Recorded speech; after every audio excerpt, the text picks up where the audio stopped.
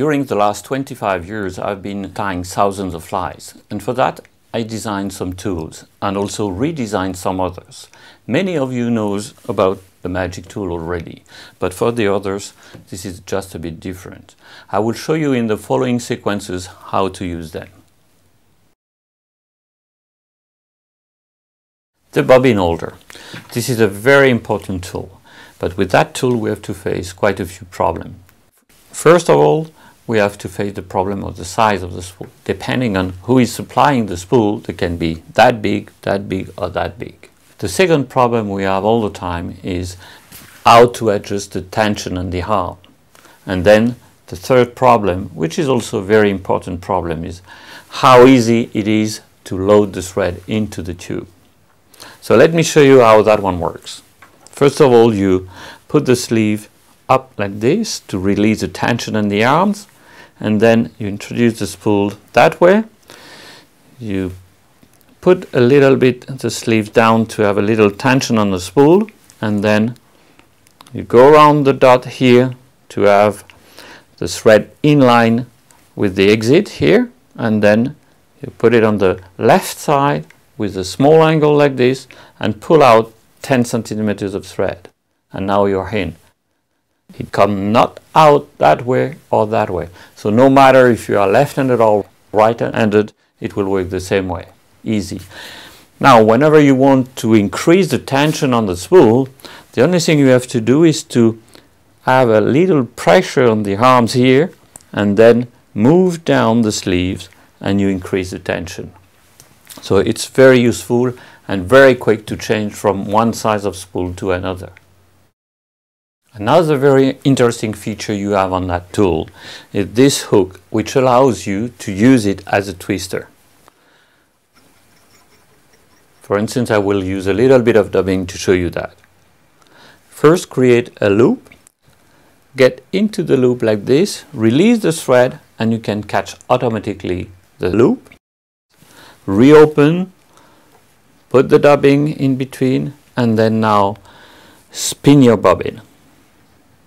When you've got enough, you just put the bobbin in that position and start to use the rotation of your vise like this.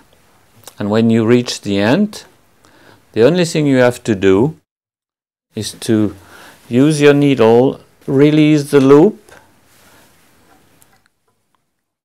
and then finish the work.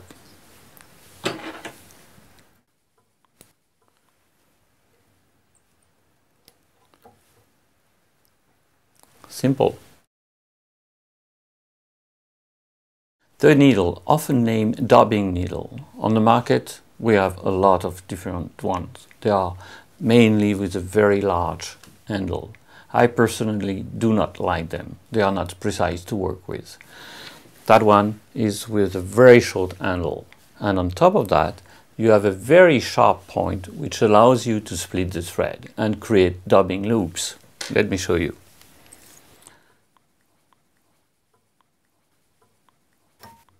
The first thing you have to do is to flat the thread. For that, I'm doing that with the thread.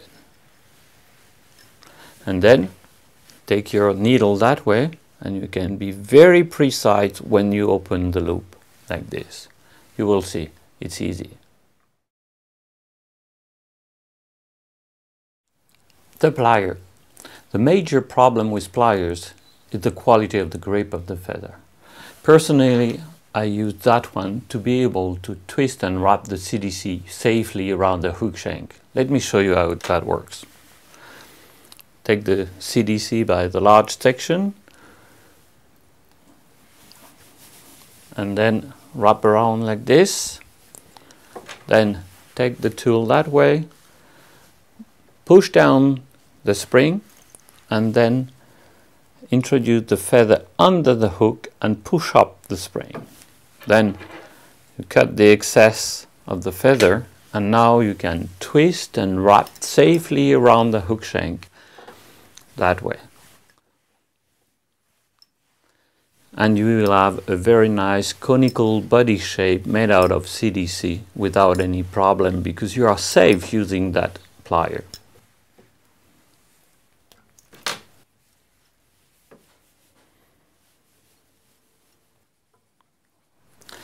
This tool is not dedicated to only one feather. You can use in the same time 2, 3 or 4 feathers together. And that will allow you to make very big bodies like you would need for terrestrial insect imitation or caddies. Now we have 3 different CDC feathers here. Take the 3 stems together and without even thinking, just grab them in one time like this. Trim the excess and twist and wrap around the hook shank. You will have a very dense, high density body and a big diameter.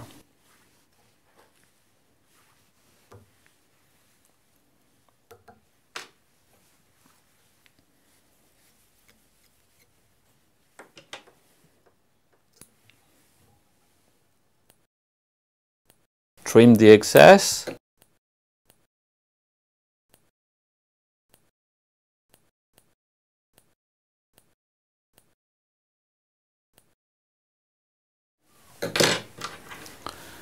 This is the only plier which allows you to grab together 1, 2, 3 or 4 feathers.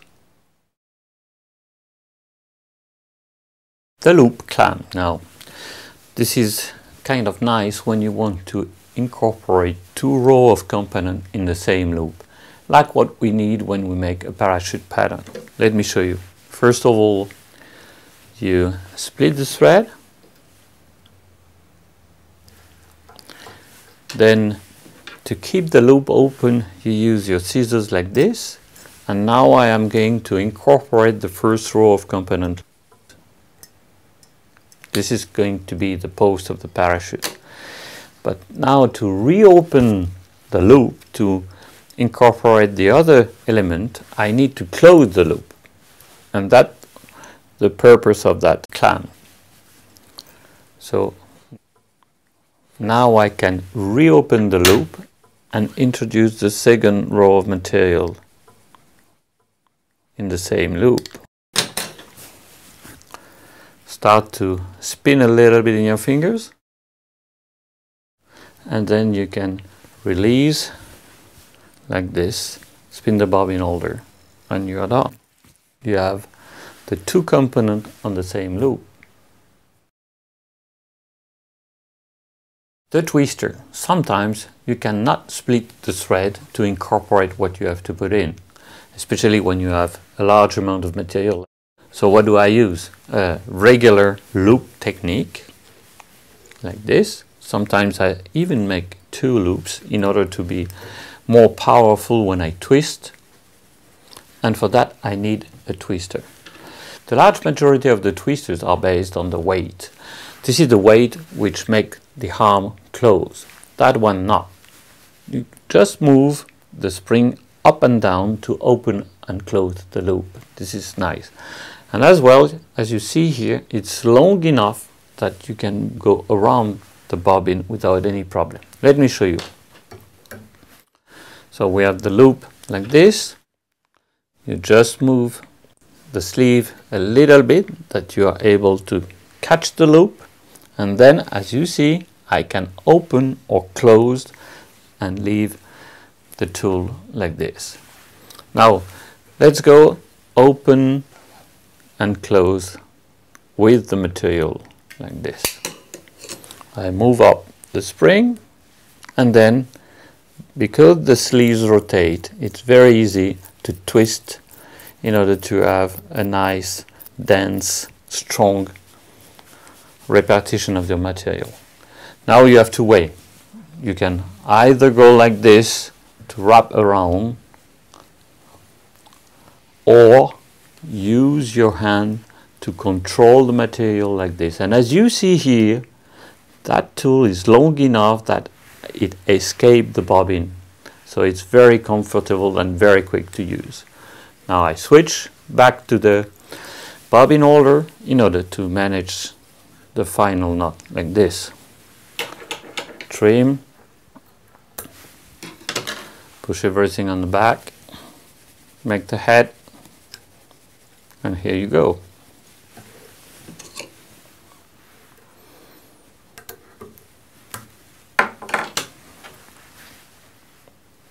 down to be open and up to be closed. Simple. The whip finisher. This is not a new tool. I redesigned it because I like to have an handle which rotates by itself, and also to have a spring-loaded hook that allows very, very tiny knots like this. Let me show you. First, pull out 10 centimeters of thread, hook that one first, the large one on top second, and then create a triangle. Then few wraps, and you can release it like this. Personally, I very often make 2 knots because I pull a little bit more on the second one than on the first one. Let me show you another thing. You see now the triangle is getting smaller and smaller, but even on a small triangle like this, you can still release the thread.